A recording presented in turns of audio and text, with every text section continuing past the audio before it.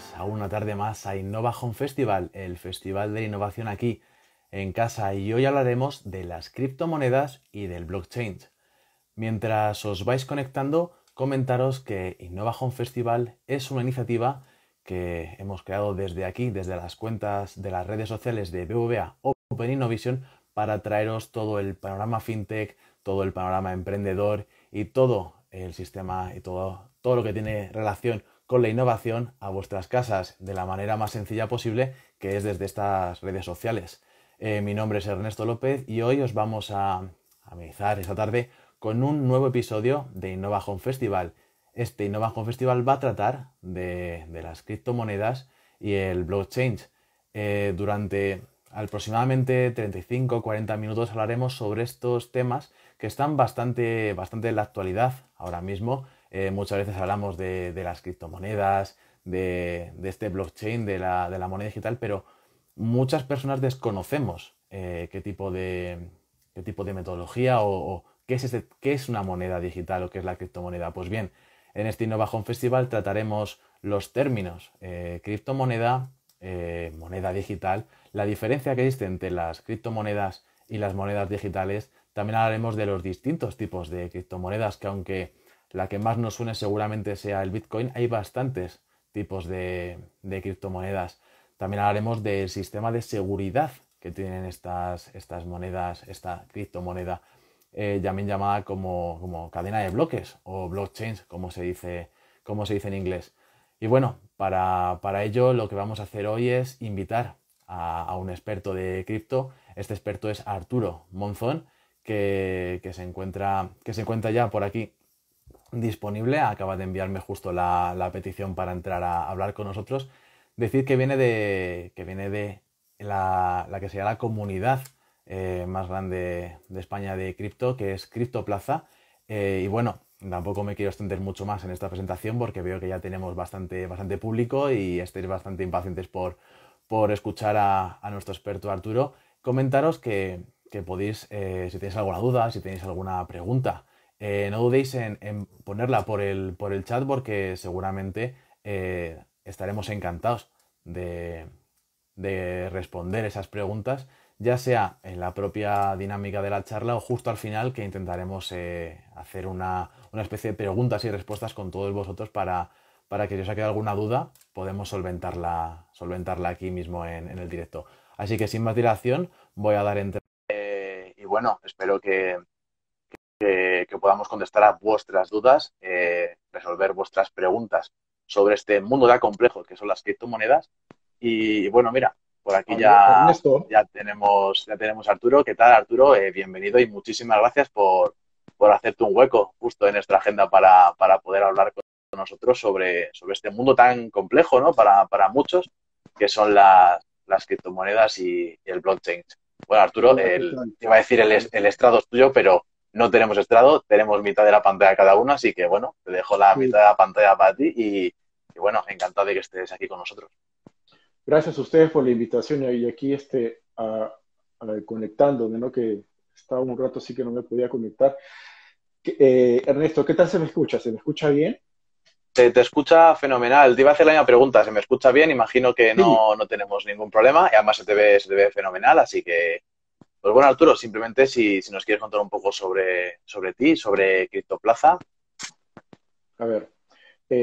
Primero, Criptoplaza es el mayor hub aquí en el sur de Europa, donde están representadas, o mejor dicho, están presentes las principales empresas de blockchain y criptomonedas en el sur de Europa, que estamos en Madrid. Actualmente tenemos más de casi 40 empresas socias y más de 30 representantes digitales, todos que trabajan de una u otra manera en la tecnología de las criptomonedas y blockchain, o son divulgadores o personas interesadas en ir aprendiendo sobre esta tecnología, ¿no? Criptoplaza organiza diversos eventos, por lo general todas las semanas, sobre los diferentes tópicos de la tecnología blockchain. O sea, vamos lo que son las criptomonedas, empresas que trabajan con criptomonedas, ya sean exchanges, empresas de retail para hacer sus primeras compras, empresas que usan para dar soluciones en innovación financiera, empresas consultoras que dan servicios blockchain a terceros, etcétera, o empresas que dan soluciones tecnológicas con la cadena de bloques. Es muy diverso el grupo de empresas que representa, a la par que Criptoplaza ha estado presente últimamente en grandes eventos internacionales. Es colaborador con la European Blockchain Foundation y he estado en el Tech Denver, que se realizó hace un par de meses en Estados Unidos, en Denver justamente, ¿no? Y busca ser un polo de desarrollo en el sur de Europa y estar entre los principales hubs a nivel mundial sobre la tecnología de las criptomonedas. Ahora, presentándome a mí, yo soy un colaborador con Criptoplaza.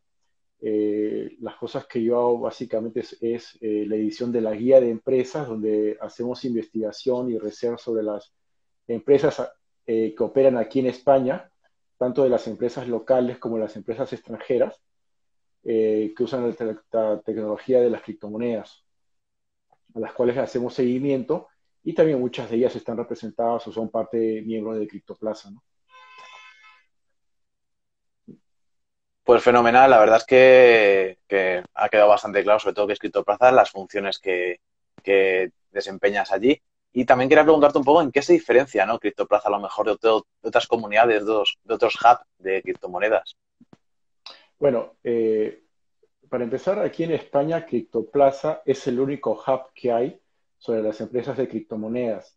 Si bien, por ejemplo, hay otros hubs que son relacionados a sectores específicos, por ejemplo, las empresas Fintech, que dan soluciones a la tecnología financiera.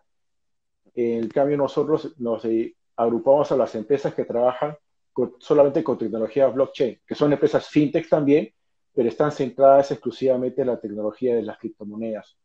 Así también, ¿no? Tenemos empresas que no son necesariamente fintechs, pero dan soluciones tecnológicas como servicios de consultoría. Entonces, eso es lo que nos diferenciamos. Por algo se llama Criptoplaza, las empresas que trabajan con la tecnología de las criptomonedas, para diferenciarnos de otros hubs, otros coworking, que buscan diferenciarse por sectores. Perfecto. Y bueno, desde que hemos empezado, no hemos dejado de hablar de criptomoneda, de blockchain, pero seguramente hay mucha gente que no sabe bien qué son estos términos. Entonces, ¿qué es una criptomoneda? ¿Cómo nos puedes definir una criptomoneda? A ver, vamos por partes. Primero hagamos un poco de historia sobre qué es la historia del dinero, que es bueno entender estos conceptos claros para poder entender la tecnología de las criptomonedas. Las criptomonedas hoy en día, tal como existen, es una evolución del dinero, de la tecnología del dinero. Al principio de los tiempos, los primeros hombres tenían que cambiar las mercancías que tenían, ya sea producto de la pesca, de la caza o la recolección de frutas. Es decir, alguien que había recolectado frutas necesitaba cambiarlas por alguien que tenía pescado y llegaba en un trueque. Tantas frutas por un pescado o tantas pieles que tengo por un pedazo de carne. Esto fue evolucionando y después se llegó a los granos, a las conchas de abanico de mar, a la sal, para tratarle un medio de cambio, ¿no? Porque imagínate el problema que habría para hacer el trueque, bueno, ¿cuántas, ¿cuántas pieles necesito para un kilo de carne? O por decir, ya, me das una vaca, pues yo quiero un pedazo de la vaca. La primera forma de intercambio fue el trueque. Después vinieron las conchas de abanico, los granos, la sal, lo que fue darles una unidad de valor. Con el tiempo, en la evolución de hacer posible estos intercambios, se crearon las primeras monedas de oro y plata, que tenían su valor representado en el peso de oro y plata que tenían, y estas ya servían para hacer un intercambio. Entonces ya se podía valorizar un kilo de carne, tantas monedas de plata, o una vaca entera, tantas monedas de plata o tantas monedas de oro. Con el tiempo se pasó a venir que se aumentaba el volumen de las transacciones. Imaginarás que no era posible, por ejemplo, comprar una casa con muchos lingotes de oro, por decir, Claro. porque era incómodo el transporte. O sea, te puedes imaginar una persona de la Edad Media llevando su bolsa con monedas de oro. Eso sí te lo puedes imaginar. Pero digamos, quiero pagar una casa cuántas bolsas tendría que llevar o sacos de oro, o sea muy difícil y a la vez muy peligroso. Entonces lo que ahí se creó fue el papel moneda, que lo que se hacía un depósito de oro, de dinero, perdón, de oro, y se emitía un papel moneda que representaba el valor que estaba depositado. Entonces eso fue una revolución porque ya permitía de una manera muy fácil para transportar, ser una unidad de cuenta, un medio de intercambio y además de representar la reserva de valor para hacer transacciones, compras y ventas. Pero a medida que el comercio crecía, vemos que esto empezó a ser regulado por los estados, a lo que llegamos a los bancos centrales. Es decir, hay un país que tiene un banco central y que tiene una moneda. Antiguamente hubieron muchas monedas, digamos, privadas por estas personas que representaban en papel moneda los depósitos que tenían.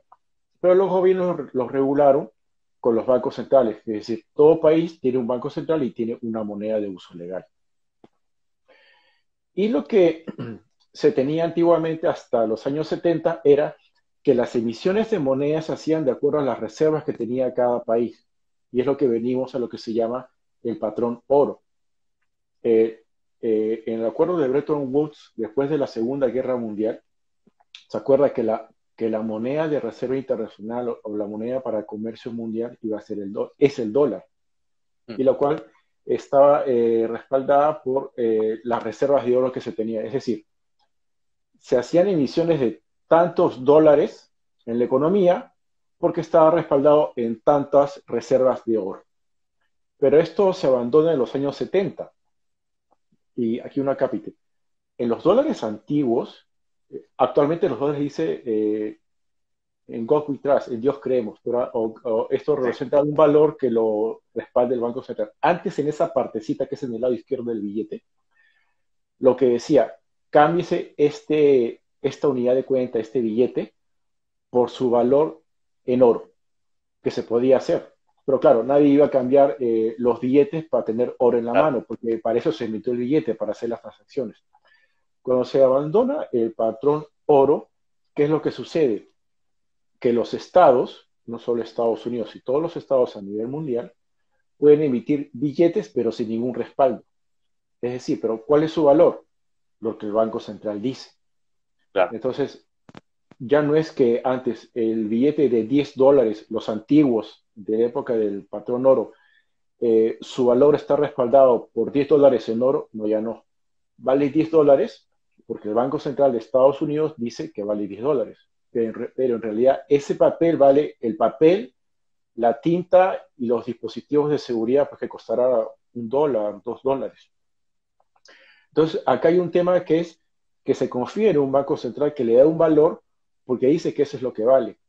Pero al poder hacer la emisión de billetes sin ningún respaldo, se genera un nuevo problema, que es la inflación. Cuando han habido crisis, que muchas, por lo general las crisis han sido crisis de deuda, ¿qué es lo que hacen los gobiernos? Uno, pueden subir los impuestos, que no es muy, digamos, no tengo la palabra, muy favorable o muy Sí, no es simpático. recomendable, sí, efectivamente. Que No es recomendable a lo no es mejor. recomendable, lo has dicho mejor que yo, no es recomendable, no es muy popular que digamos, Sí, pero lo que sí pueden hacer es emitir dinero y no hay ningún límite para la emisión. Entonces hemos llegado a países que han tenido malas economías, por ejemplo, Venezuela, Zimbabue, el caso de mi país de Perú, en los años 80, que yo lo he visto, que el dinero perdía valor. O sea, un billete, los antiguos 10 soles, podías comprar en un día 10 panes y el día siguiente con el mismo dinero comprabas 9 panes, 8 panes. Es decir, el dinero iba perdiendo valor porque como había habido casos de mala administración y se puede imprimir sin ningún respaldo, sin ningún límite, se genera lo que es la inflación. Entonces, el dinero en los últimos años, ha estado manejado por los bancos centrales, pero no ha venido una siguiente innovación. Bueno, lo que ha venido ha sido el plástico, las tarjetas de crédito sí. y el dinero electrónico, que es el dinero que está representado por las tarjetas de plástico para pagar, que en realidad representa lo que uno tiene en su cuenta bancaria o el crédito que un banco le ha dado para usar en la tarjeta de crédito.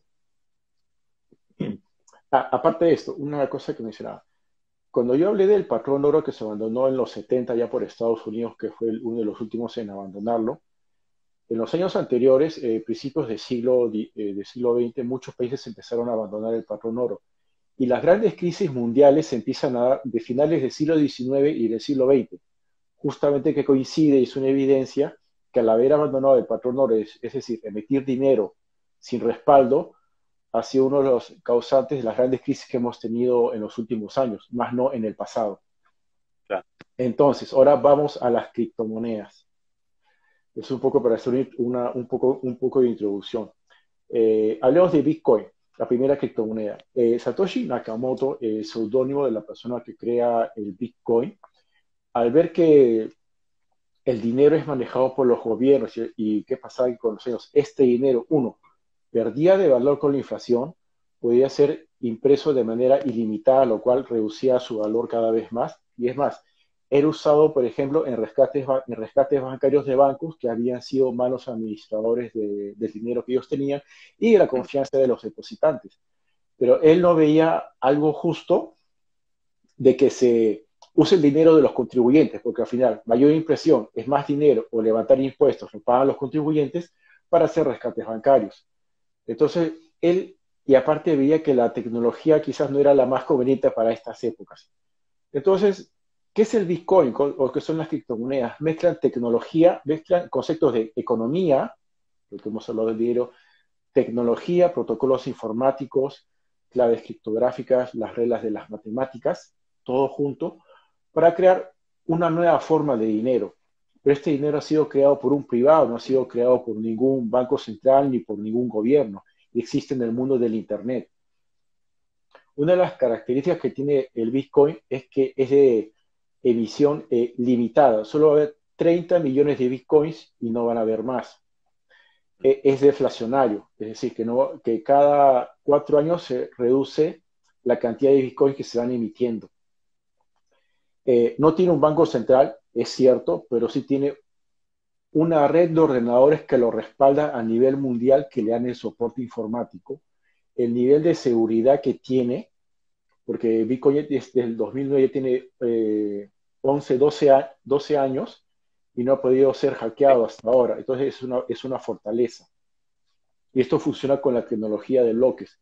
Entonces lo que vemos que hizo Satoshi Nakamoto es mezcló varias tecnologías existentes para crear el concepto de la blockchain, que es la base del Bitcoin. O sea, Bitcoin y blockchain van de la mano, no puede existir uno sin el otro. ¿Y por qué se dice un término de criptomonedas? Por el tema de la criptografía, que son los que, digamos que en términos sencillos, se emiten unos códigos de seguridad para que la red no pueda ser, sea protegida, no pueda ser hackeada y se puedan hacer las transacciones. Ahora, claro, trato de hacer un poco en términos sencillos, Sí. Ernesto, si tú ves que me estoy enredando mucho, dímelo, por favor, y si hay un concepto que quieras que No, aclare.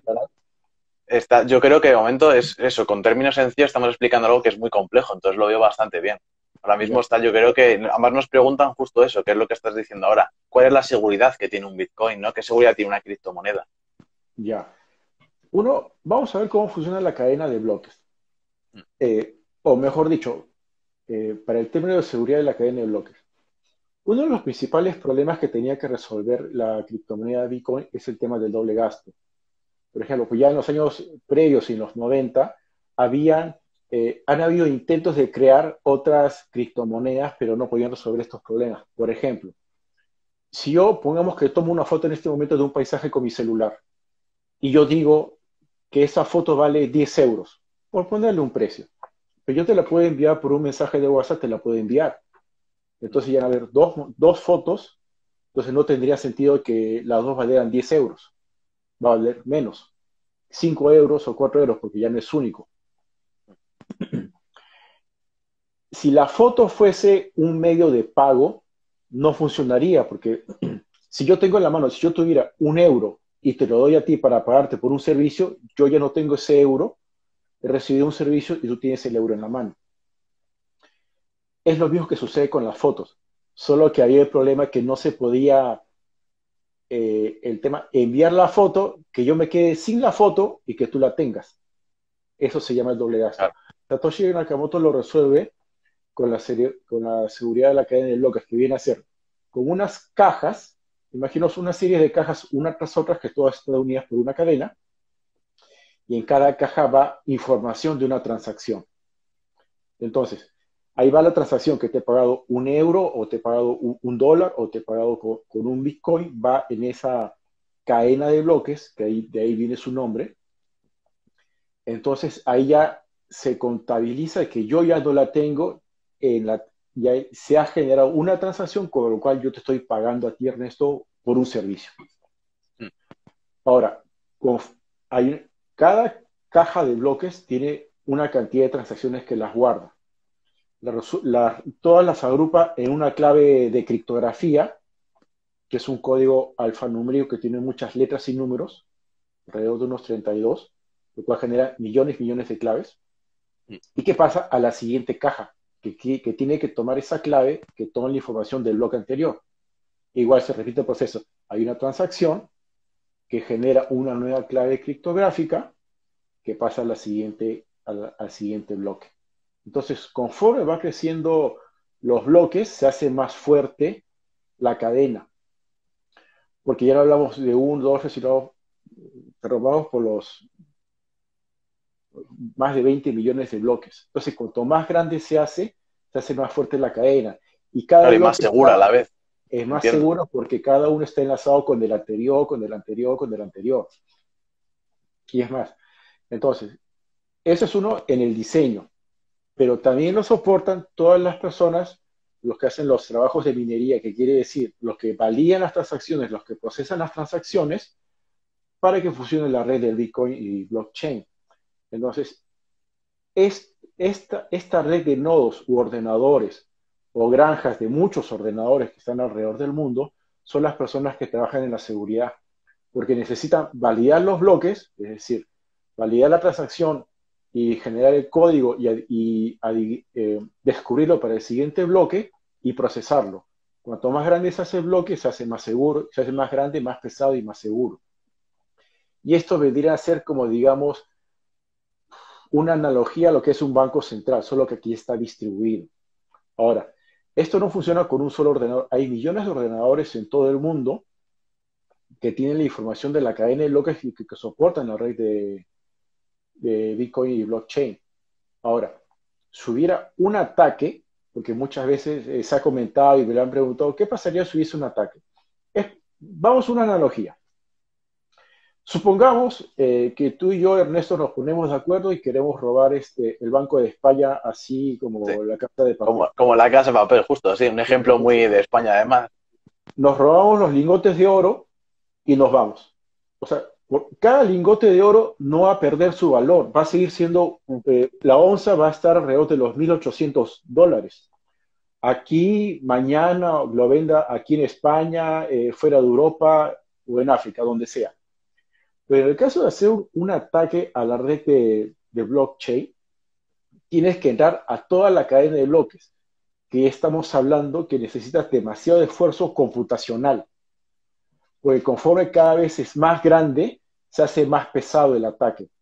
Eso significa que tienes que tener muchos procesadores que sean muy potentes, mucho gasto de electricidad y atacar más del 51% de la cadena, que te hace muy caro. Y supongamos que se diera, que no se ha dado el caso. En teoría, si se diera, no tiene sentido hacerlo, porque si eso se diera en un teórico, Bitcoin vendría a cero. Entonces no tiene sentido robarme algo, como hacía la analogía de los lingotes de oro. Yo me tomo, mejor dicho, tomo prestado, sin saber de un lingote de oro, el lingote de oro, la onza sigue valiendo $1.800. Pero hacer tanto esfuerzo, más del 51% de todos los nodos que hay alrededor del mundo, para robarme algo que va a valer cero, no tiene sentido. Claro, efectivamente. Entonces, es un incentivo para que no hagan el ataque. Uno, que es costoso, es muy, en términos informáticos, es muy pesado de hacer, requiere mucho esfuerzo computacional, es caro, y el resultado es que se destruye valor. O sea, no tiene sentido que yo me tome una Claro. pintura para llevármela, pero que al momento de hacer la pintura pierda valor. Entonces, la manera como ha sido diseñada la tecnología blockchain tiene muchos incentivos y desincentivos para darle soporte y para que no sea atacada. Aparte que si quisiera sería muy, muy, pero muy caro, porque es un consumo de electricidad muy grande. O sea, toda la red de blockchain consume más energía que Suecia, o sea, que todo un país. O sea, para que más o menos te hagas una idea, es muy caro, es Sí. muy caro. No, la verdad Ahora, es que el ejemplo además queda muy claro, ¿no? Ese ejemplo de que si yo quiero robar un lingote de oro, nada más tengo que ir a un sitio donde, por ejemplo, en mi país, hay un sitio donde si robo eso, ya está, se acabó. Con un sitio en el que lo haga, ya está. Pero para atacar todo esto, tienes que atacar a todos los ordenadores que están conectados. Y claro, es un mundo, como dices. es un Por mundo. eso esa seguridad que tienen las Al menos criptomonedas. al 51%, que igual es muy caro, es muy caro. Por todo, no solo, o sea, o sea, ¿cuántos ordenadores necesitas de potencia y el gasto en electricidad? Es un desincentivo. O sea, la red de blockchain ha sido diseñada de tal manera que tiene incentivos económicos y tiene desincentivos que hace que sea una de las redes más seguras de los últimos tiempos en poder computacional. Claro, porque si encima vas a robarlo y en el momento que ya lo tienes en tus manos, eso no vale nada, todo el esfuerzo, ¿para qué? Para Claro, nada, ¿no? además, Porque no.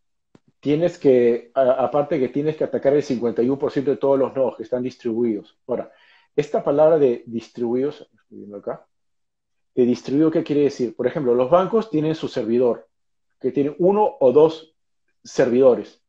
Pero en cambio, cuando es distribuido, se tienes muchos, muchos servidores, ordenadores conectados alrededor del mundo, que tú puedes atacar 10, 100, 1000 ordenadores y la red sigue funcionando. Entonces, mira, no tengo la cifra a la mano de cuántos ordenadores hay, pero se tiene mucho en Rusia, en China, también en Canadá, en los países del norte, donde hace mucho frío o la electricidad es muy barata. Hay muchos, o sea, miles de ordenadores, ¿cuántos tendrías que atacar? Y la red sigue funcionando. Es más, la red de blockchain podría funcionar solamente hasta con dos ordenadores. Podría funcionar. Es decir, ¿cuánto de caro y costoso sería el ataque? Es un desincentivo, que es parte de cómo ha sido diseñado. No, la verdad es que este concepto es fabuloso, aparte de eso, que al final es lo que hace que sea tan seguro esto, porque al final yo creo que la red tan poderosa que tiene, y aparte muchas veces esta seguridad es en lo que se respalda, ¿no? La criptomoneda, porque vemos muchas veces que el Bitcoin ha subido, que el Bitcoin ha bajado.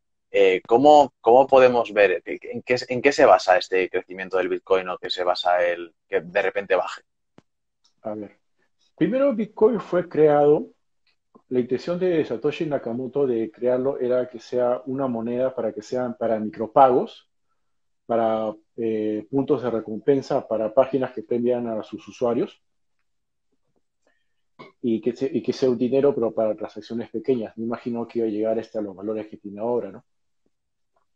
Entonces, ¿qué es lo que sucede? Pues las características que tiene, que es deflacionario, que es de una edición limitada, que tiene una red que está alrededor del mundo, que es muy segura, que tiene la tecnología de bloques. Hay un punto que me has hecho acordar que no mencioné en el principio, que es un libro de contabilidad abierto distribuido.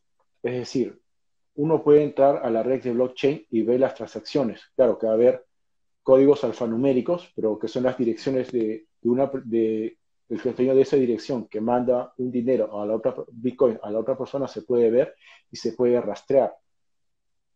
Eso, todas esas características le dan valor, pero también porque cumplen las funciones de dinero, que es medio de pago, unidad de cambio y reserva de valor. Pero principalmente la función que ahora está tomando Bitcoin es la de ser reserva de valor, porque si bien para que las criptomonedas sean medio de pago, tiene que haber cierta estabilidad en los precios. Es decir, se pueden hacer pagos a través de segundas capas de protocolos que facilitan los pagos, pero hay un tema de la volatilidad. El Bitcoin está alrededor de los 57.000, lo he visto hoy día, pero digamos que si yo quiero entre tú y yo queremos una transacción y hacer un pago en unidades de Bitcoin, de repente para uno de nosotros no va a ser muy conveniente si es que el Bitcoin sube o baja de precio. Para un pago rápido y instantáneo se puede hacer, pero no fijar, de acá a 30 días te voy a pagar tantas unidades de Bitcoin, porque no sabemos el precio que va a tener. Entonces necesita cierta estabilidad, por eso sirven las monedas de valor estable, que ya hablaremos en un momento de eso, ¿no? Entonces, es tomado como, ¿qué le da valor? La aceptación que tiene, que puede ser usado como medio de pago, que puede usarse en transacciones entre pares de personas, entre personas y empresas, entre empresas y empresas. Y aparte que lo protege contra la inflación, al tener una edición limitada, en las leyes de la economía de la oferta y demanda, cuando hay una mayor demanda de un bien, sube su precio, o para equilibrarlos aumenta su producción. Pero en el cambio, en el caso de Bitcoin, no se pueden generar más Bitcoins, y cada 10 minutos se crean en bloque, cada 4 años se reduce su emisión. No va a haber más allá de los 21 millones de Bitcoin, es decir, no va a haber más Bitcoin, como es limitado, y su aceptación, la seguridad que tiene, todo esto junto es lo que le da valor a las criptomonedas, la usabilidad y la seguridad, ¿no? Claro, cuanto más seguro obviamente es algo, más valor tiene, eso no hay ninguna duda. Claro. Eh, Cuanto más seguro es y la escasez que tiene. Porque claro, mejor dicho, efectivamente. mejor que escasez, que es finito. Es El finito, oro, efectivamente. el oro es escaso, pero no finito. Se puede encontrar más reservas de oro. Pero en el caso de Bitcoin es finito. Si llega a los 21 millones de Bitcoins, pero 21 millones de Bitcoin y no van a haber más Bitcoins. Se termina el protocolo. Entonces, como va a ser finito, puede aumentar la demanda, pero no va a haber más oferta.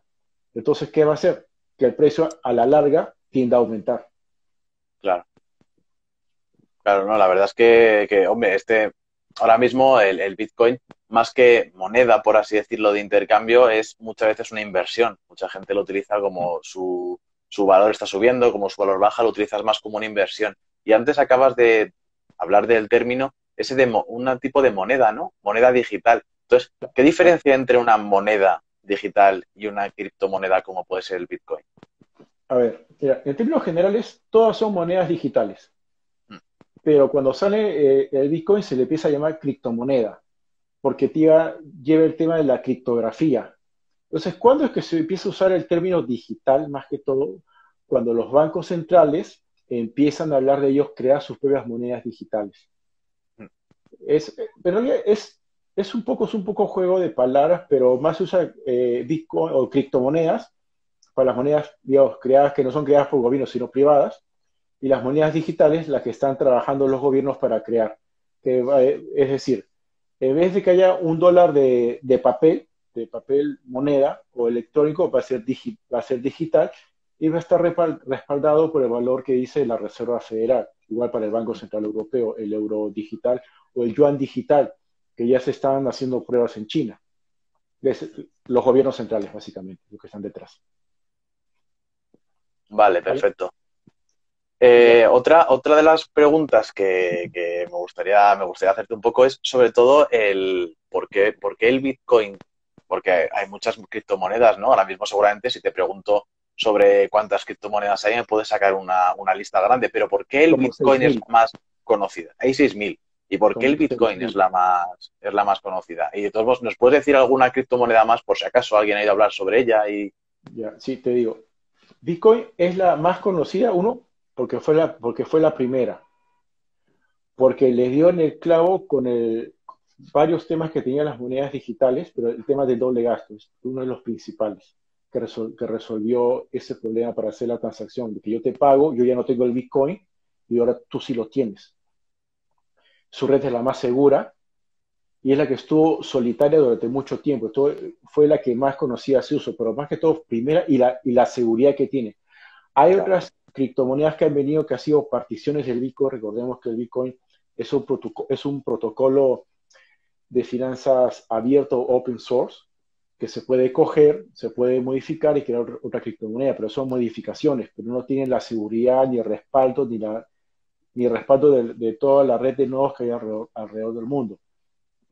Otras que han habido, por ejemplo, a partir de Bitcoin, Bitcoin Cash, Bitcoin Gold, Bitcoin Diamond, pero no han tenido el éxito de Bitcoin porque Bitcoin es la red más segura, por la seguridad que tiene, por el diseño que tiene y por los 12, 13 años que lleva en que no ha podido ser atacada.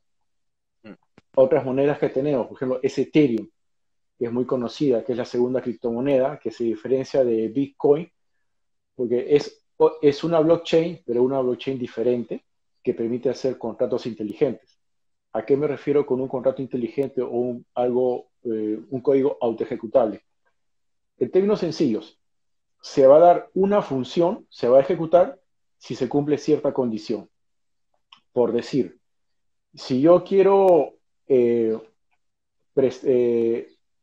te pido que me hagas un servicio, el que sea, y lo ponemos en la blockchain. Entonces, si en la blockchain se ve que tú me has completado el servicio, automáticamente se va a hacer el pago. Esa es la condición. Pero si en un determinado plazo no se ha completado dicho servicio, no se realiza el pago. Entonces aquí nace lo que es el dinero programable. Entonces, que permite hacer otro desarrollo que son las finanzas descentralizadas, el cual básicamente es que si se cumplen ciertas condiciones, se realiza una o varias acciones según las condiciones que se hayan cumplido. Ahora, esto hace todo un mundo para que son los depósitos programables, los préstamos, crear un sistema de mercado de capitales sobre la red de blockchain de Ethereum. Aparte, hay otras criptomonedas, por ejemplo, a ver que me recuerde, Polkadot, Cosmos, DAS, Ripple, Litecoin, DJX, ahorita las que más se me vienen a la cabeza, hay otras que son de la red de Ethereum, por ejemplo tenemos a Aave, Maker, OneInch, Uniswap, etcétera. O sea, me la pasaría dando de impresión y no quiero marearlos. Sí, hay miles y miles de criptomonedas. Sí. Ahora, lo que tú me preguntaste hace un rato, ¿cuántas criptomonedas hay en el universo? Hay como unas 6.000 criptomonedas, si no es más, porque cada día se van creando. Y muchas, la importancia que tienen que tener es qué problema resuelven. Hay muchas que son réplicas de otras que ya existen, que son réplicas de Bitcoin, pero no tienen la famosa seguridad. Entonces, ¿es una réplica o es una copia? Las que están en el mundo de las finanzas descentralizadas sobre la red de Ethereum sí resuelven varios problemas, pero tienen competencias entre ellas. Entonces, ¿qué va a pasar en el futuro? O como he dicho, como vemos ahora, hay muchas criptomonedas, pero a la larga, en el futuro, van a quedar unas cuantas que van a ser las principales que van a resolver problemas que necesita la gente. Pagos, transferencias, depósitos, créditos o inversiones o remesas, por decir, que van a quedar. Las demás van a quedar o son simples, por decirlo, memes, son juegos de que hay algún informático aficionado que le gusta crear una criptomoneda sin ningún fin, pero la ha creado porque le ha gustado y ahí está, y no tiene ninguna utilidad. Claro. Y de esas hay montones. Claro, porque ahora mismo, bueno, yo creo que ahora mismo te iba a preguntar sobre las finanzas descentralizadas, que es una cosa de la que acabas de comentar y a lo mejor hay mucha gente que no entiende el concepto, pero justo has hablado de otra cosa, que es del tema de que una persona puede crear una criptomoneda y a partir de ahí pues, venderla, publicitarla, lo que sea. Y creo que esto va muy de la mano con una de las cosas que nos encontramos muchas veces como usuarios de Internet, como personas que tenemos correos, tenemos WhatsApp, sobre las denominadas estafas piramidales de las criptomonedas. Y quería preguntarte un poco sobre estas estafas piramidales, qué son exactamente y cómo podemos intentar pues no caer en esa trampa. Ya. Ok, vamos primero, para los asistentes, de repente no todos saben qué es una estafa piramidal o un esquema Ponzi. El esquema Ponzi es de un italiano que emigró a los Estados Unidos y que en los años 30, él creó un sistema por el cual, primero, ofrecía una tasa de interés mensual fija alrededor del 10 o el 20% a todas aquellas personas que le hicieran un depósito a él. Dame tu dinero, que yo te voy a dar un rendimiento del 10% o del 20% mensual. Pues le hacía creer a estas personas a las que captaba que él hacía ciertas inversiones creo que en sellos postales que se venían fuera de Estados Unidos y que daban esa rentabilidad. Y él aseguraba, una característica es que le asegura una rentabilidad mensual o anual, lo cual es imposible, es falso. Claro. Le dice, dame tu dinero por un cierto periodo de tiempo, 3 meses o 6 meses para tenerlo. Que también esa es otra característica que nos tiene que llamar la atención. Que va a ser inversiones, claro, las personas, muchos que caen en estas estafas, uno de los objetivos son personas que no son conocedoras de los temas financieros o tienen poca cultura financiera, que buscan sorprenderlos con altas rentabilidades. Y que también les ofrece, aparte de tú ganarte un porcentaje mensual que yo te voy a dar por el dinero que tú me das, en ciertas inversiones, de las cuales no te explica los detalles, te dice, por cada persona que tú me traigas, para que te traiga su dinero, tú vas a ganar una comisión, un porcentaje de lo que esa persona traiga. Y si esa persona trae otra persona, esa persona va a ganar una comisión y otro gana una comisión. Entonces, si puedes sacar cuentas, si cada persona trae uno, hay una fila de 10 en fila, llega un momento, las comisiones se hacen mucho mayor que el valor en sí del producto. Entonces, ¿cómo se sustenta? Lo que hace el esquema Ponzi es lo que hace tener dinero de las personas que van ingresando, los primeros que ingresan, y con ese dinero pagar solamente la rentabilidad de los que vienen segundos o terceros. Pero la gracia, el gancho es de que el dinero tiene que estar puesto, guardado o invertido durante un periodo de tiempo, 6 meses, 9 meses, para que no lo retiren. Y siempre con la idea o el cuento de que vuelvo a invertir para que vuelvas a tener más rentabilidad. Porque es un carrusel lo que se llama la pirámide, que cuantos más personas hay abajo, están pagando los intereses de lo que están arriba, pero es porque entran más personas, no porque hay ningún resultado de la inversión. Que eso se acaba, una vez que dejan de entrar nuevas personas, se acaban las entradas y la pirámide se cae, porque no hay nuevas entradas para pagar a todos los que ya están arriba. Claro. Por eso se llama el esquema de pirámide o esquema Ponzi. Ahora, ¿qué sucede con las criptomonedas? En el mundo de las criptomonedas, en el año 2017, yo tuve la oportunidad de asistir a una conferencia donde hacían una presentación. ¿Qué se caracteriza esta presentación? Que se ve gente que está en una fiesta, que todos son felices, hay gente que se ve hablando, que están charlando amenamente, que se ven que vienen coches, que vienen coches lujosos, o tienen fiestas en casas muy lujosas. O sea, te hacen ver los resultados, mejor dicho, supuestos resultados. Y te dice, de todos los que estamos participando acá es un club que queremos ayudar a las demás personas, que queremos que aprovechen la oportunidad, que tú puedes ingresar con tu dinero y comprar criptomonedas y depositarlas a esta cuenta en inversiones.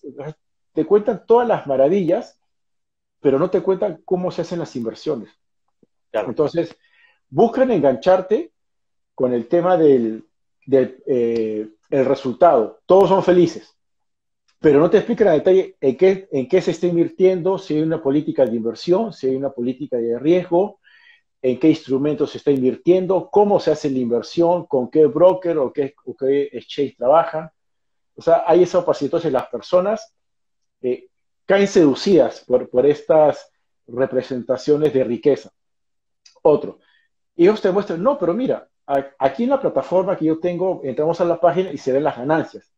Sí, pero es una plataforma, es una página web que solo pertenece a ellos y que ellos la pueden ver. O sea, ellos te muestran lo que quieren que tú veas.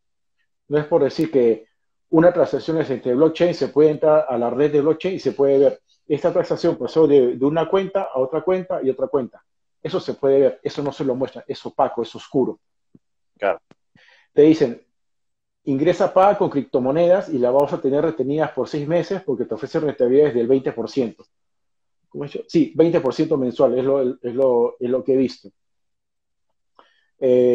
Otros, por ejemplo, las personas que dicen que son los fundadores o los creadores, dicen, quieren ayudar a otras personas a que también participen del éxito que han tenido. Mira, este negocio, esto no es cierto. El que busca hacer negocios busca hacer rentabilidad porque ofrece un servicio. Por eso que hay un bien social, porque son buena gente, es falso. Pero eso es lo que ellos dicen. Claro. Ahora, estos supuestos fundadores, si tú buscas su información en Internet, no encuentras información de que hayan, por ejemplo, hayan tenido información, que hayan tenido formación en finanzas, en administración de negocios, experiencia previa en negocios o en inversiones. No encuentras. Entonces, ellos ya te llaman a sospechar. Claro. Por decir, te muestran una página web, una página en las redes sociales, donde pueden tener 100.000 seguidores, pero resulta que cuando ponen sus videos que te mandan, donde te explican cómo se van a generar los negocios, tiene solamente 100 seguidores. Entonces no guarda relación. Si dice que si se ve que tiene un elevado número de seguidores, pero cuando ellos hacen una presentación en video, tienen 20, 30, 40 seguidores, o sea, no hay relación, no guarda lógica. Por decir, las direcciones donde funcionan los negocios no son las direcciones reales o están en paraísos fiscales que es difícil de investigar. Una que me consultaron, que era, se lo voy a decir con nombre y Bitcoin Trust creo que era, que funcionaba en Brasil, que era la dirección de un hotel. O sea, tú ponías la dirección en el Google Maps, era la dirección de un hotel, y nunca figuraba la dirección de la supuesta empresa. Cosas como esas, claro, que por eso es lo que ellos te presentan, es todo el éxito que han tenido las personas que ya han entrado, todo el dinero que han ganado, toda la riqueza, todos los lujos que ellos tienen, tratan de seducirte con eso para que quede en segundo plano o te olvides esos detalles que hay que ver, quiénes son, qué experiencia tienen, de qué está invirtiendo, cómo le invierten, es la información es pública, están auditados, están regulados por qué país. Incluso una de estas personas de una estafa que me dijeron era buscando una investigación que había visto de Tundic Research, tenía ciertos juicios por las estafas con otros nombres. Pero esas cosas mucha gente las pasa por alto y no se fija, ¿no? Y te dice, Claro. ingresa tu dinero por un periodo de tiempo y te vamos a responder. Claro, tú ves en la pantalla que ellos te muestran, si yo fuera informático, yo puedo crear una plataforma, te doy un acceso y tú vas a ver lo que yo te quiero mostrar. O sea, yo te creo una cuenta que supuestamente hay dinero, yo digo, has ganado 10% cada mes y voy sumando números, sumo Claro. números. O sea, pero eso no es, pero eso es lo que ellos hacen. ¿Y cómo se puede hacer para evitar caer en estas estafas piramidales? ¿Hay algún truco o alguna cosa que nos puedas indicar para que si nos llega a pasar esto e intentar evitar que entremos en estas... Dos cosas. O sea, la primera sería, desconfíen de todo aquel que les diga que les va a dar una rentabilidad fija mensual. O sea, que les asegure, todos los meses vas a ganar 10% o 20%. Ya desde ahí desconfíen. Porque en el mundo de las inversiones, el éxito del pasado no quiere decir que se va a dar en el futuro, ni en la misma medida, ni en la misma magnitud, ni en el mismo horizonte de tiempo. Un gestor de inversiones, ya sea de monedas, de commodities, de acciones, de criptomonedas, de lo que sea, si un año tuvo un éxito, no le puede asegurar que el siguiente año va a tener el mismo éxito, ni le va a asegurar una rentabilidad fija. Eso ya es sospechoso. Lo único que uno puede tener cierto es que vaya al banco y haga un depósito a plazo fijo. A un plazo fijo hay una tasa de interés fija. Es lo único fijo. Claro. Pero en inversiones no hay nada fijo. O sea, ya que les dice que va a ganar un 10% o un 20% mensual, ya aléjense. Porque ya que sí, es una estafa. Otro que le dicen, las personas que invierten con criptomonedas, o sea, tú mismo gestionas tus criptomonedas comprando o vendiendo en los exchanges, o poniendo tu dinero o retirándolo, pero no que un tercero te lo va a gestionar, porque no es un fondo mutuo y no es un fondo de inversión que está regulado por la CNMV. Ya, desde ahí desconfíen. Esas son las dos características principales. Otras serían, indaguen en qué están invirtiendo, si están regulados, de qué país son, qué experiencia tienen las personas que forman estos supuestos fondos de inversión de criptomonedas o criptoactivos, ¿no? ¿Qué experiencia tienen, de dónde vienen, ¿no? No se dejen llevar por la información de redes sociales, porque una que yo me enteré, tengo un amigo de promoción de colegio que cree uno de estos que está ahí metido y, bueno, no me ha hecho caso, pero bueno, que hay mucha gente que en LinkedIn se encuentra que es inversor de esta empresa, pero ¿qué es lo que sucede? Que hacen como una especie de contratos que si hay alguien quiere retirar antes de tiempo y, por ejemplo, no puede sacar su dinero, hay como un papel firmado donde le prohíbe hacer algún tipo de demanda con la amenaza de no recabar sus fondos. Porque el detalle es, o dice, ok, tú entras a esta plataforma, haz tu transferencia por cuenta bancaria del dinero o de las criptomonedas que te pedimos para concepto de entrada, pero pasado un tiempo te dicen que puedes retirar. Y un amigo me contó que quiso retirar, o sea, entra a la pantalla, clic en retirar y la imagen se queda, sale un mensaje. Estamos validando su operación, que en breves momentos le vamos a responder y nunca le responden. Y al final nunca cobró. Pero Claro. básicamente, el que le ofrece una rentabilidad fija, desconfíen. Y que no les explica cómo se hace el dinero, desconfíen. Y que le va a manejar su dinero, desconfíen. No hay nada mejor que una persona misma lo administre su dinero y que lo invierta directamente en un exchange. De los más conocidos principales, no tampoco de los más pequeños, porque pueden el riesgo de que pueden desaparecer. Pero básicamente eso. Y todo negocio principal debe ser por la gestión del negocio, no porque te dicen, adicional, vas a ganar una rentabilidad adicional por cada referido que traigas. O sea, que es traer clientes a la pirámide. Ya, eso es una de las cosas que a tener en cuenta, ¿no?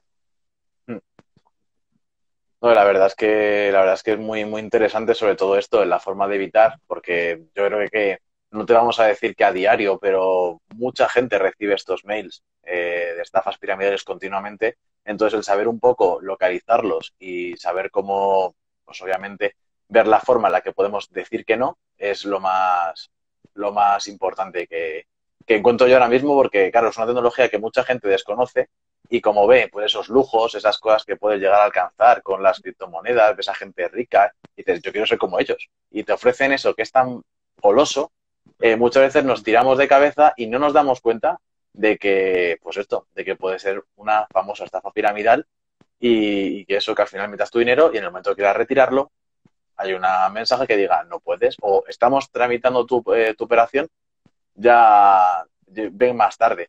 Y al final es un poco lo que nos encontramos y yo creo que es muy, muy interesante la forma en la que podemos evitar lo que nos acabas de explicar tú, Arturo.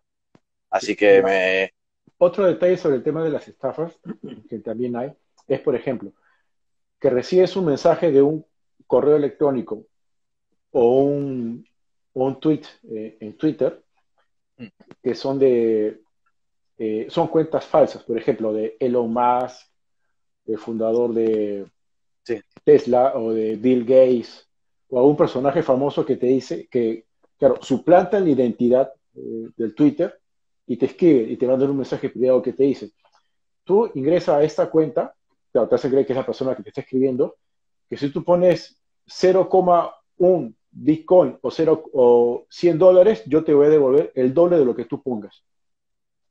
Eso es falso también. Pero he visto noticias incluso en BBC Mundo, he leído que hay personas que han caído, que han hecho el envío, pero nunca recibieron la respuesta de la transacción y el pago que supuestamente dicen, ¿no? Pero se hace pasar son cuentas falsas de personajes muy famosos, con lo cual sorprenden a las personas, ¿no? pues sí, a ver, de todos modos también un poco eso lo podemos ver como somos personas de a pie. A nosotros no va a venir seguramente Elon Musk o Bill Gates a hablarnos por un tuit, pero es verdad que, hombre, hay que desconfiar de esto. No, no sé, es complicado, ¿no? Que de repente te venga a ti de un día para otro y tengas un tuit de Bill Gates en el que te diga que inviertas dinero. Pues lo más normal es que desconfiemos, porque no Claro, es pero normal, lo que, como tú dijiste hace un rato, una palabra que me pareció muy buena, es goloso el premio. O sea, efectivamente. te encadinan con el premio. O sea, si yo doy 10 voy a recibir 20. O sea, ahí es donde buscan atraer. Otro ejemplo de las estafas, por ejemplo, me ha pasado que me han llegado correos de un supuesto banco de la República del Congo, de Zimbabue o de las Islas Marshall, donde me dice que había una persona que tenía una cuenta y esta persona ha fallecido y tenía no sé cuántos millones en su cuenta y que, oh casualidad, yo soy un Sí. heredero de ellos, o como hemos dicho, no saben cómo hacer y quieren que yo les colabore y compartir conmigo las ganancias. Depositen en esta cuenta tanta cantidad de dinero, tanta cantidad de Bitcoin o alguna criptomoneda, y nosotros le vamos a dar el 10% de los 100 millones que dejó esta persona para poder lanzar la operación. Eh, Ahora que lo analizamos, es algo tan obvio que a todas luces parece tan sospechoso, pero hay personas que caen. Claro. Entonces, lo que buscan es ese factor sorpresa, sorprenderlo, y alguna persona que se cree el cuento, no sé, tener mucho cuidado con eso, con ese tipo de estafas, porque lo peor es que no hay dónde después a quién recurrir y reclamar después, porque el dinero una vez que lo envías ya lo pierdes. Claro, efectivamente. Bueno, y veo que estoy viendo que podemos ir hablando horas y horas de este tema porque la verdad es que es vamos, súper interesante. Pero también me gustaría un poco, pues por ponerle una guinda a todo esto que estamos debatiendo. Si ahora mismo viene una persona y dice, oye, me quiero informar más sobre este tema, sobre las monedas digitales, criptomonedas, simplemente por el mero hecho de informarse, por saber cómo funcionan y demás. ¿A dónde les podemos, no sé, dirigir o dónde puede encontrar información para que esta persona pues pueda adquirir esos conocimientos sobre este mundo tan actual? Iba a decir más futurista, pero ya es que es actual, es que estamos hablando de algo que existe ya, claro, efectivamente. Mira, primero, hay unas fuentes de noticias confiables son las páginas de Criptonoticias, Crypto, Cointelegraph en español, CoinGecko, o si no también la web de Criptoplaza, criptoplaza.es. Son o Territorio Bitcoin o Diario Bitcoin, que son medios especializados que te hablan de las noticias de las criptomonedas, ¿no? Repito, Criptonoticias, en Crypto, Cointelegraph, como las principales, Observatorio Blockchain, Territorio Bitcoin y la página de criptoplaza.es, donde puede informarse o poner criptomonedas en Google, en el buscador, en la sección noticias, y van a aparecer en el Yahoo Finance también, donde puedes encontrar que los principales están informados para conocer un poco más de este campo, ¿no? Claro, efectivamente, es que este campo es tan amplio, tan nuevo para algunos y tan complejo que obviamente el tener todo este tipo de información, de tener noticias actuales y demás, yo creo que es lo que más va a ser importante para que una persona pueda aprender sobre este mundo. Mira, tenemos por aquí algunas preguntas, ya para terminar un poquillo esta entrevista. Mira, José Salinas nos pregunta, bueno, tiene dos preguntas además. La primera, que creo que se la podemos resolver muy fácil, te la voy a poner por aquí. ¿Cuáles son las 10 criptomonedas más seguras? 10, pongamos las que tú veas convenientes. ¿Cuáles pueden ser las más seguras? Aparte, obviamente, poniendo en cabeza el Bitcoin, yo creo. Bueno, en cuanto más segura se refiere a su red. La primera es el Bitcoin, sí, ciertamente. Algunas que yo te podría mencionar, podría ser, de acuerdo a su tecnología, un poco que me agarras, es Ethereum, Polkadot, podría ser, pues que viene las monedas estables, eh, Maker, te digo, mejor, vamos a ver acá. Me has hecho una pregunta un poco difícil porque no siempre Sí, estás... es que es lo que digo, los usuarios siempre tienen pues esas preguntas, esas inquietudes que al final pues nos Pero, sacan un por poco ejemplo, lo más de todo de nosotros. Bitcoin, Ethereum, por ejemplo, las de Cardano, la de Polkadot, la de Uniswap, Chainlink, Icon. Pero, digamos, no quiere decir que todas sean 100% seguras.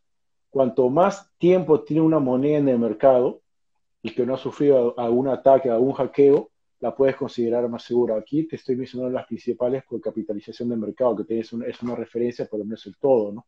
Pero básicamente te diría Bitcoin y Ethereum como las principales. Y las otras que se están buscando entre ellas, a veces fusionándose para aumentar sus redes de seguridad, ¿no? Claro, efectivamente. Y la otra pregunta que nos hacía, a ver si la conseguimos entender un poco entre los dos, es ¿cómo funciona el método de investigación? Creo que se refiere un poco al método de investigación, no sé si se refiere a lo mejor a lo que es la cadena de blockchain, de cómo se hace ese registro, ¿no?, de cosas y cómo se sabe que todas estas transacciones están haciendo de manera correcta. Quiero entender que esa pregunta va relacionada con esto. Es que nos dice, ¿cómo funciona el método de investigación? ¿Pero de qué? Claro, efectivamente. Supongo que Yo también sean con entiendo que las es del blockchain. criptomonedas. Claro, efectivamente. O sea, por ejemplo, si quieres investigar, por ejemplo, de alguna criptomoneda, ver que esté, por ejemplo, que hay información pública, de cierta moneda. Si está, por ejemplo, en los portales de información de las criptomonedas de su cotización, como es CoinMarketCap o CoinGecko, primero tiene que estar ahí listada. Si no está listada, ya es sospechoso. Tiene que estar listada, ¿no? Por ejemplo, que tengan redes sociales o que tiempo funcionando e entrar a la página web de la criptomoneda, ver cuál es su funcionamiento, cuál es el protocolo, si tiene un white paper, que es el documento técnico que te dice qué es lo que quiere hacer, qué quiere resolver, cómo está respaldada, cómo funciona su tecnología.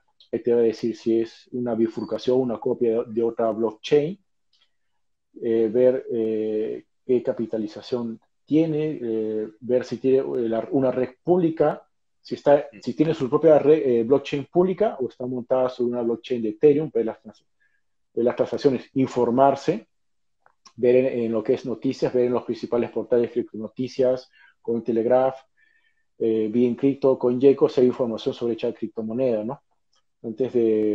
Para informarse sobre tal, ¿no? Y saber en qué consiste y en qué se trata, ¿no? Perfecto. Sí, sí. Pero, a ver, nos acaba de contestar justo la misma persona, que es, me imagino, a post-inversión. Si te pregunto cómo funciona el método de inversión en las criptomonedas, a lo mejor la pregunta puede ir por ahí. Es que la pregunta es un poco extraña. Lo digo porque no tiene un... No, Porque la hemos... no he Claro, no terminado de tenemos... bien. Claro, no la tenemos contextualizada porque seguramente la pregunta en el contexto que estábamos hablando iba cuadrada perfectamente, pero ahora sí que es un poco más compleja. Ya. Entonces voy a Para- terminar con una última pregunta que yo creo que ya. es bastante interesante y que es ¿cómo se compra un Bitcoin? Bueno, hay varias formas de comprar el Bitcoin en las criptomonedas. Aquí en España tenemos varios exchanges. Eh, a ver, por ejemplo, déjame ver acá. Tenemos varios exchanges, por ejemplo, aquí las casas españolas. Bit2Me, puedes comprar criptomonedas a través de transferencia bancaria, pago en efectivo o tarjeta de crédito. Together Bank, que es un criptobanco español, que también puedes comprarlo, puedes usar a través de Coinbase o Binance. Eh, Coinfine, que son las diversas casas de cambio, ¿no?